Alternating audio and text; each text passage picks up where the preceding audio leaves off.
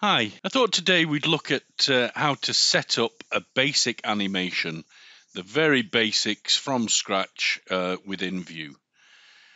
So I'm going to just make this plane move across the screen. It's a very simple animation. What we're going to be focusing on is the timeline, etc. So first things first. Let's start off by clicking the animation button. Click. Some of you will get the animation wizard. I don't like it to appear, so I just get rid of display the wizard when creating new animation, and I just close that. So you can see the timelines appeared at the bottom of the screen. I guess the basic, most simple step that we take is defining how long that animation is going to last. Without defining a start and an end, VUE doesn't know what's happening. There is no animation. So the first thing I'm going to do is right click on the timeline, and I'm going to click on Set Animation End. Now for this, I'm just going to do 5 seconds. This is going to be an extremely slow moving plane because it's not going to take 5 seconds to go through our field of view in reality, but this is just a simple animation. What we're going to look at next is this little rectangle down here. I'm going to right click on it, and it's called keyframing. What a keyframe does is it defines the position, color, whatever it might be of the object at that moment in time. So the first thing I'm going to do is I'm just going to select the item that we want to deal with, and I'm going to move it out of shot because we want this plane to move across the screen. And again, we'll right click down here, and you'll see I have auto keyframing set. So any changes I make, VUE will automatically put a keyframe in place. You can opt to do it manually, but at the moment, because we're looking at the basics, we'll stick with auto keyframing. The next thing we want to do is define the behavior of this object. So I know at the beginning of my animation, the P51 is out of shot to the right-hand side. But at the end of the animation, and I'm going to press this button here, which will move us to the end of the animation, I want that plane to have moved out of shot at the other side. Now you can see VUE has shown a line. That line is defining the path of the motion. If I want, I could move the slider. Let's go back to halfway through, and I could move the plane over to the side. Now you'll see that VUE has calculated the path that the plane needs to move along.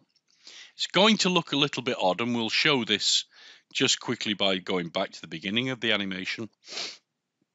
And we'll just press play and see what happens. Now you can see the plane is moving, but it's not moving correctly. Let's do that again.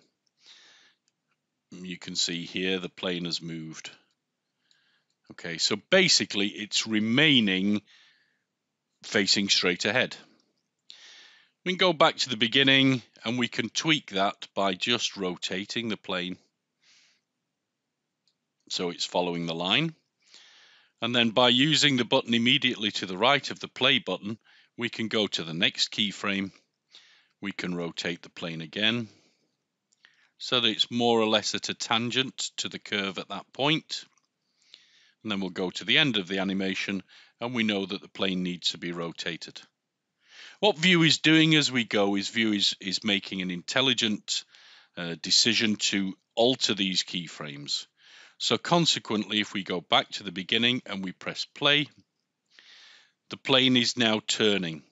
Now this will become more apparent if I go back to the beginning. Always remember that if we're going to move the sun or we're going to move the camera, and we don't want those to be animated, remember to return to the beginning of the animation. And what I'm going to do is I'm just going to rotate the camera. Well, I'm going to raise it, and I'm going to look down. And let's just see what difference that's made to the animation. Let's press play. In comes the plane. The plane is turning, not tremendously well at this moment, but that will take further refinement.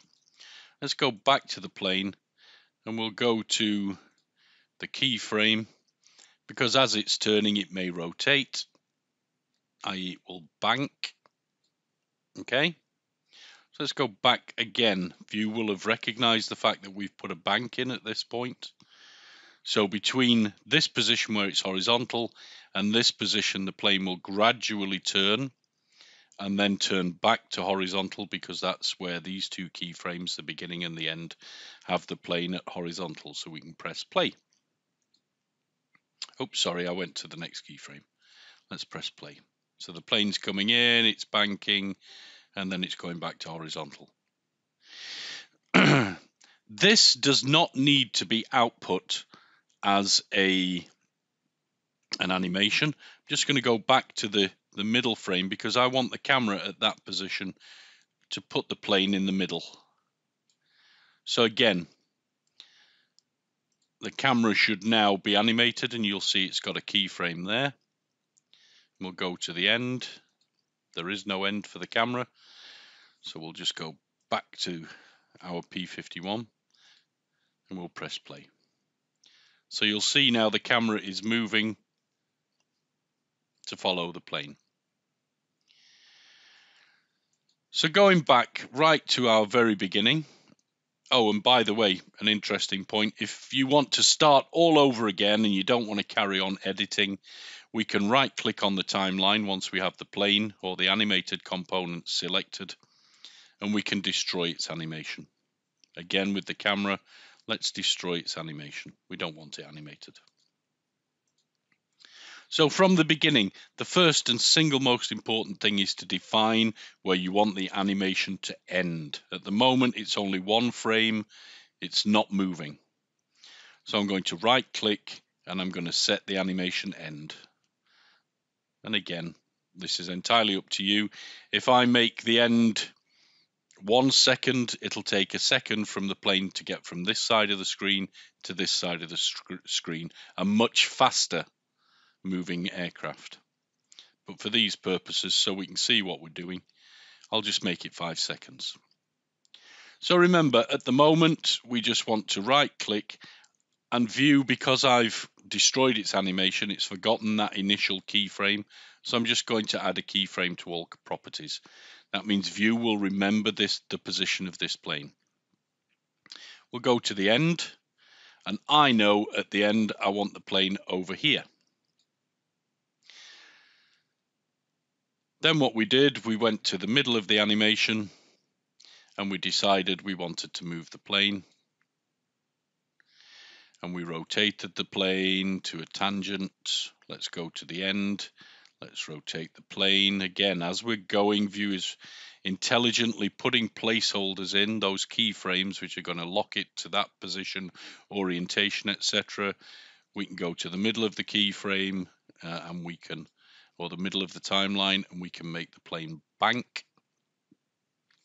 And we can go back to the beginning and we can press play. And here comes our plane, it's banking and it's moving away.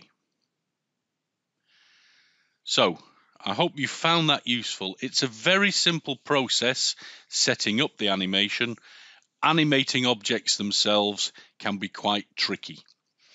One thing I was going to say was, remember that initially at 0 we only had 1 frame, so if you render, all you'd get would be this shadow. I can render at any time on this animation simply by moving to where I want the animation to be, maybe adjusting the camera angle and pressing render. So it will render that frame. I hope you found that useful. Please give us some feedback on social media and on YouTube. Thanks for watching. Bye-bye.